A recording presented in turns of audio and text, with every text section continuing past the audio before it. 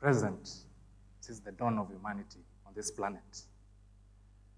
Holistic medical care is three-pronged, covering the energy aspect, the technological aspect, and the physical aspect. These three, foundationally, are what determines how a human being is treated as a whole.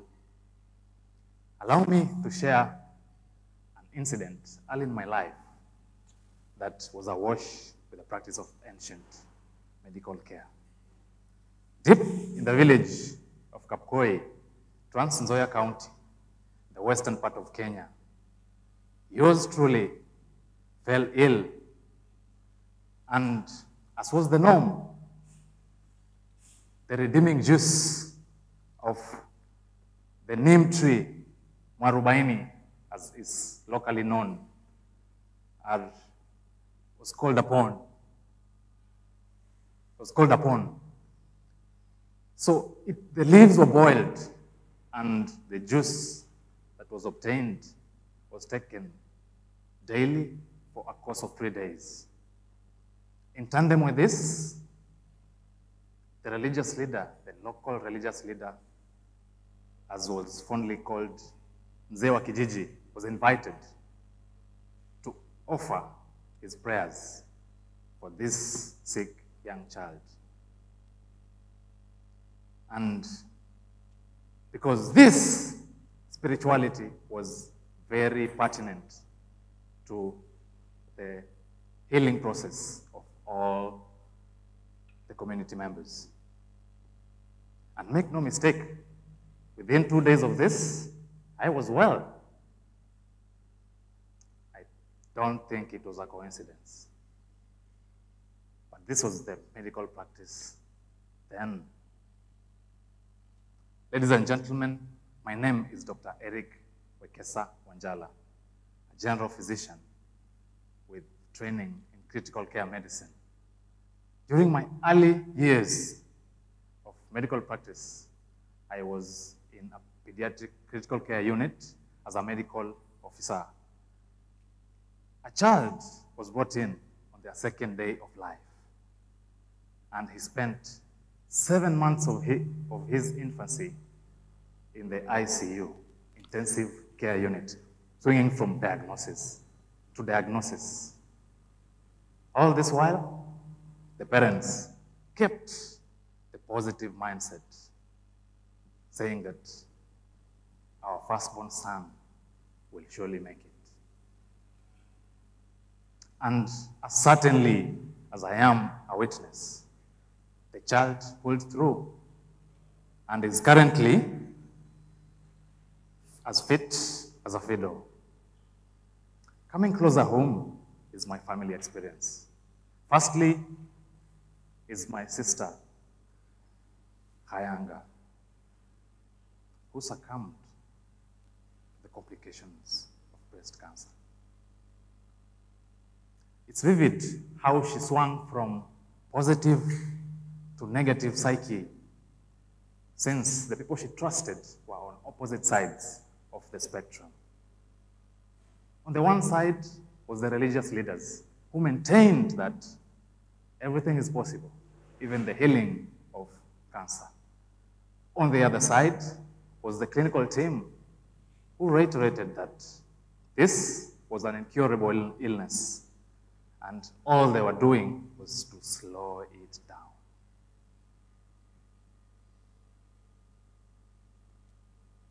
Secondly was my elder brother, Robert, who committed suicide, leaving a suicide note addressed to me. This actually reflected to me the importance of energy aspect of medicine among the foundational pillars. Thirdly, and the most recent, was my mother, Eunice, who succumbed to the complications of COVID-19. At the height of research on the best interventions for COVID-19. This also underlined the importance of the technological aspect and the physical aspect of medical care. So why these references?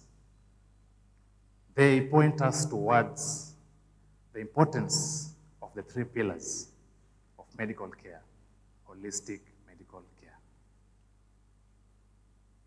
So let's take a step back and shine floodlight on the historical journey of medical care.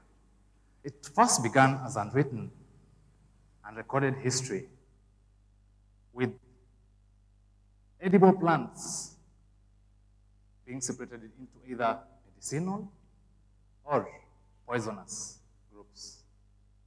And the practice was to document these medicinal properties and pass it on to others. An example is Jeremy Norman's record of the ancient Mesopotamia, which was written on clay tablets using cuneiform signs based on rational observations of the body.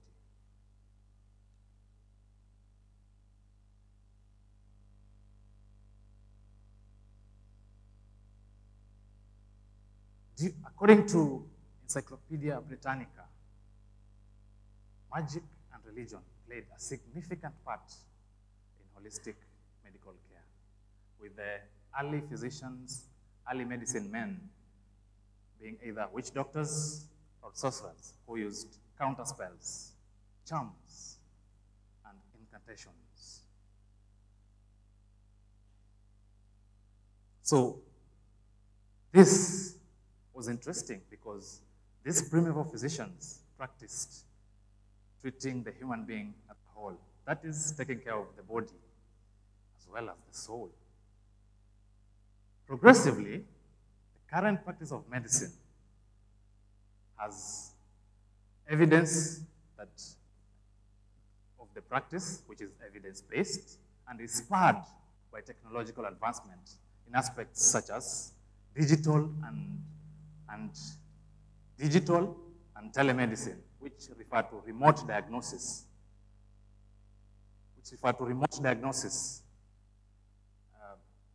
using telecommunication technologies.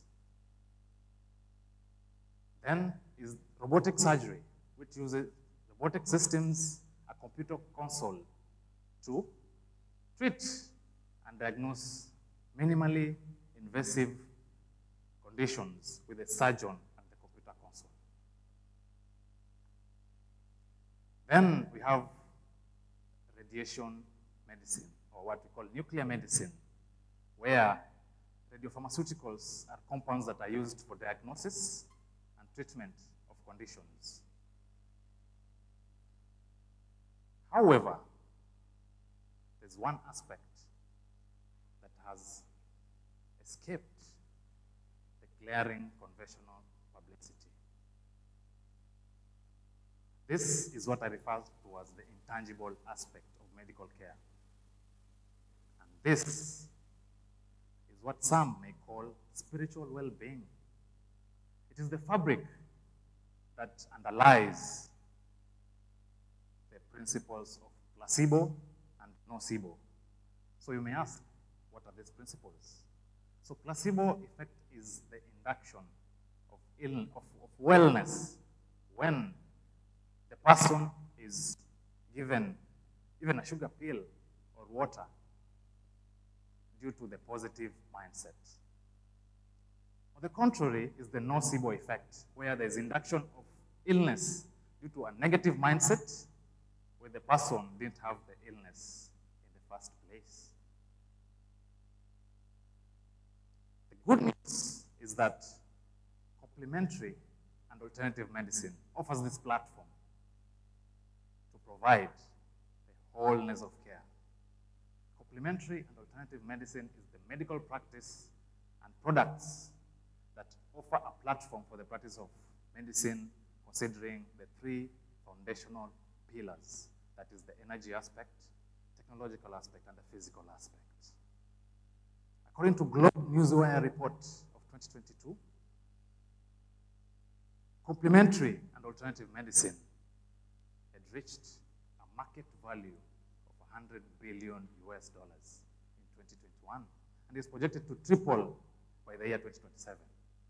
So this points us towards the need and the importance of holistic medical care.